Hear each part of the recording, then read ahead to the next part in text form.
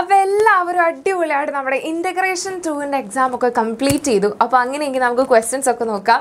അപ്പോൾ എല്ലാവർക്കും എക്സാം എങ്ങനെ ഉണ്ടായിരുന്നു, അടിപൊളിയായിട്ട് ചെയ്യാനായിട്ട് പറ്റുമോ എന്നുള്ളത് നമ്മുടെ കമൻറ്റ് ബോക്സിലൊന്ന് അറിയിക്കുക കേട്ടോ. നന്നായിട്ട് ചെയ്യാൻ പറ്റുമോ, എങ്ങനെ ഉണ്ടായിരുന്നു, നമ്മൾ പഠിച്ച കാര്യങ്ങളൊക്കെ വന്നിട്ടുണ്ട്. അപ്പം മിസ്റ്റർ മോഡൽ പറഞ്ഞതുപോലെ തന്നെ ക്വസ്റ്റ്യൻസ് ഒക്കെ ചോദിച്ചിട്ടുണ്ട്. അപ്പോൾ എല്ലാവർക്കും വളരെ എളുപ്പമായിരുന്നു എന്നുള്ളത് നമ്മുടെ കമൻറ്റ് ബോക്സിലൊന്ന് പറയാം കേട്ടോ. അങ്ങനെയെങ്കിൽ നമുക്ക് ആൻസേഴ്സ് നോക്കാം. കുറച്ച് ക്വസ്റ്റ്യൻസ് നമുക്കൊന്ന് നോക്കാം കേട്ടോ.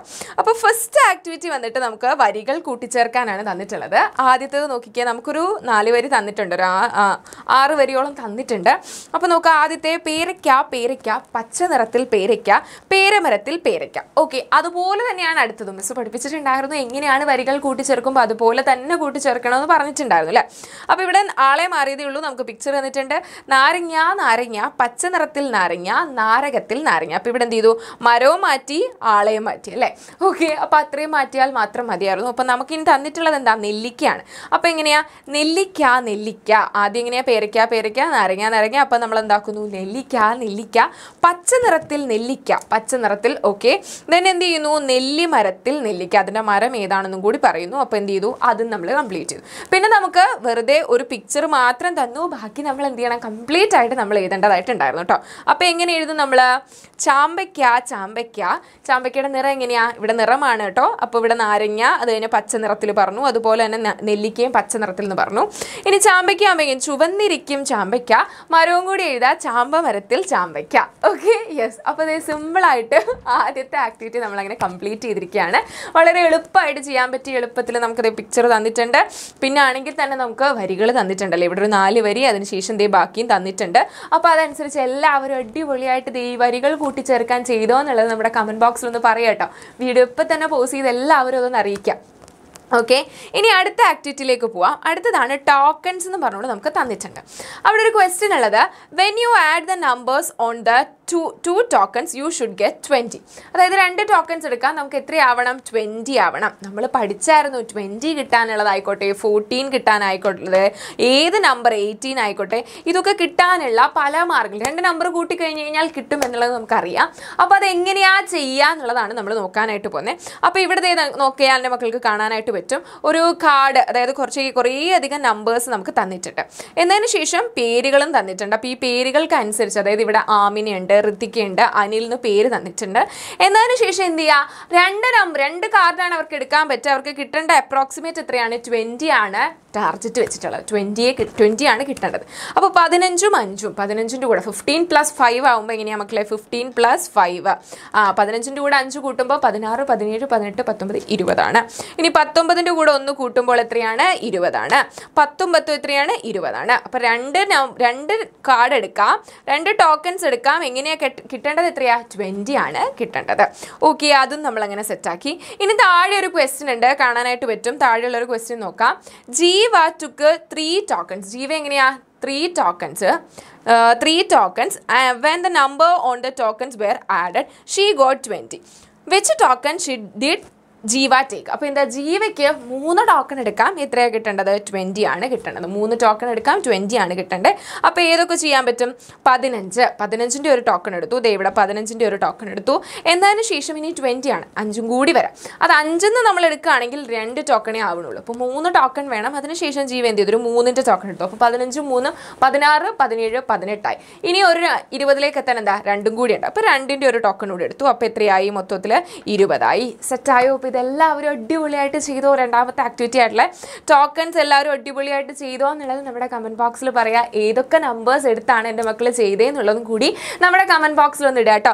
ആമിന ഏതാണ്, ആമിന എന്നുള്ളിടത്ത് നിങ്ങൾ ഏതാണ് എഴുതിയത്, അതുപോലെ ഋതിക എന്നുള്ളിടത്ത് നിങ്ങൾ ഏതാ എഴുതിയ, അനിൽ എന്നുള്ളിടത്ത് എൻ്റെ മക്കൾ ഏതാ എഴുതിയെന്നുള്ളതും കൂടി നമ്മളോടൊന്ന് പറയാം കേട്ടോ. ഓക്കെ, നമ്മുടെ കമൻറ്റ് ബോക്സിൽ ഒന്ന് അറിയിക്കാം. ഓക്കെ, ഇനി അടുത്തത് പച്ചക്കറികളാണ്. പച്ചക്കറികൾ. ഓക്കെ, അപ്പോൾ നമുക്ക് നോക്കാം. പച്ചക്കറികൾ എന്നുള്ളത് താഴെ കൊടുത്ത പച്ചക്കറികളെ തരംതിരിക്കും. അപ്പോൾ ഇവിടെ നമുക്ക് കുറേയധികം പച്ചക്കറി, വാഴക്കൂമ്പ്, ഇഞ്ചി, പച്ചമുളക്, വെള്ളരി, കുമ്പളങ്ങ, വാഴപ്പിണ്ടി, മല്ലിച്ചെപ്പ്, മുരിങ്ങക്കായ, മത്തൻ, മുരിങ്ങയില, യെസ്, ഓക്കെ, ചേന, ചീര, കറിവേപ്പ്, പടവലം, വെണ്ട, ഇങ്ങനെ കുറേ സാധനങ്ങൾ തന്നിട്ടുണ്ട്. എന്നതിന് ശേഷം നമുക്ക് 3 ബോക്സും കൂടി തന്നു. ഇലകളുണ്ട്, കായ്കളുണ്ട്, മറ്റിനങ്ങളുണ്ട്.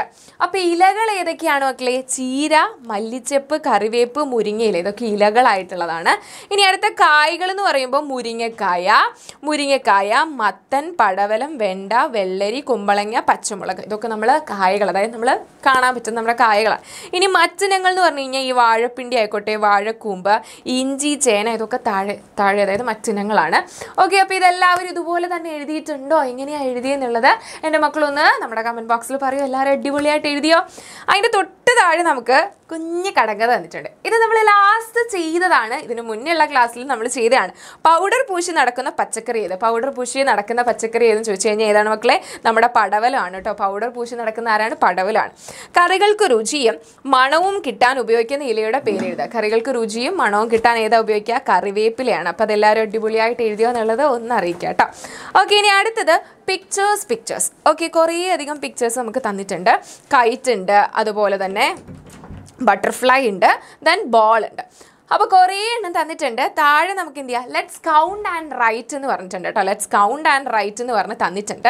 അപ്പോൾ ഓരോന്നിൻ്റെയും പേര് തന്നു. കൈറ്റ് എത്ര എണ്ണം ഉണ്ട്, ബട്ടർഫ്ലൈസ് എത്രയുണ്ട്, ബോൾ എത്രയുണ്ട് എന്ന്. അപ്പോൾ എൻ്റെ മക്കൾ ഈ പിക്ചർ നോക്കുക, വളരെ എളുപ്പത്തിൽ ചെയ്യാൻ പറ്റുന്നതാണ്.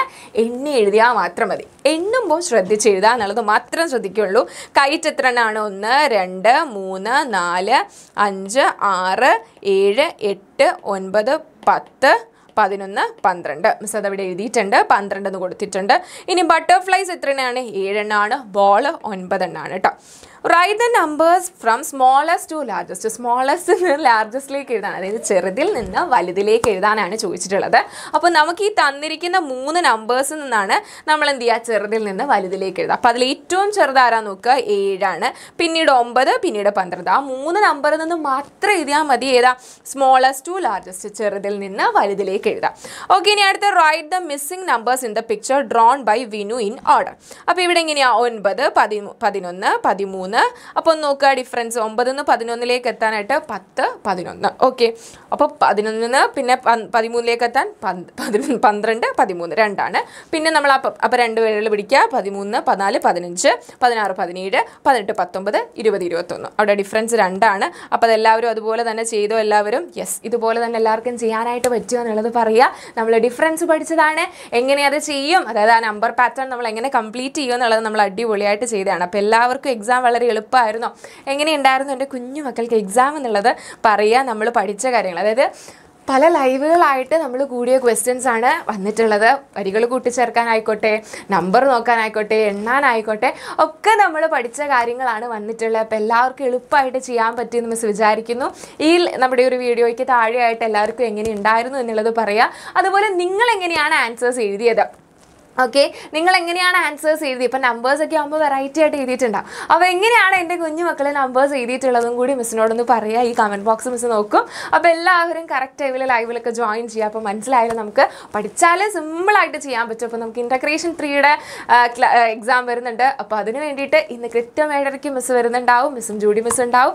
അപ്പോൾ എല്ലാവരും കറക്റ്റ് ടൈമിൽ ലൈവിലൊക്കെ ജോയിൻ ചെയ്യുക. മാക്സിമം ഫ്രണ്ട്സിനോടൊക്കെ ഇപ്പം തന്നെ പറയുക കേട്ടോ.